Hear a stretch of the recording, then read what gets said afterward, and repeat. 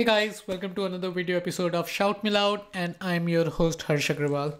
Well, in this video, I'm going to talk about the caching feature of Bluehost.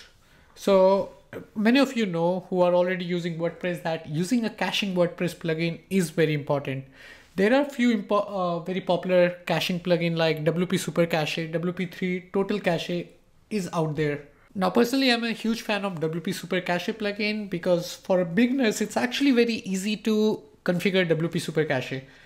Now, the problem which most of the web hosting company face with the caching plugin is to integrate it properly. Like maybe there may be certain kind of feature which does not integrate properly, and then users like us face a lot of issues. Now, this is where Bluehost has taken a new step, and they have integrated caching within the server, which is a great thing. And personally, I'm a huge fan of this new feature because that's something we have seen in the past with SiteGround and it worked flawlessly. So in this video, I'm going to show you how you can configure caching with Bluehost hosting and how to also purge all your cache just in case if you're making some changes and you don't see those changes on your website, you need to flush or purge your cache. I will show you how to do that. So the very first thing you need to do is log into your Bluehost dashboard. Now this is how the new dashboard looks like.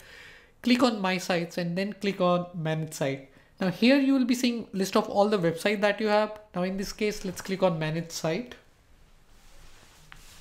Now the place where you need to go to Performance, and this is where you can configure the caching option. Now Bluehost offers you multiple caching option. You can cache assets only, you can enable the normal caching, which is what they recommend. They also enable advanced caching or aggressive caching. Now, one thing which I really feel that they should have added is a description over here that which caching does what, which is not here. Let me see if I can find something about this. All right, so I could not find much about what different caching does, but as per my understanding, depending on the kind of website that you run, you should enable the caching accordingly.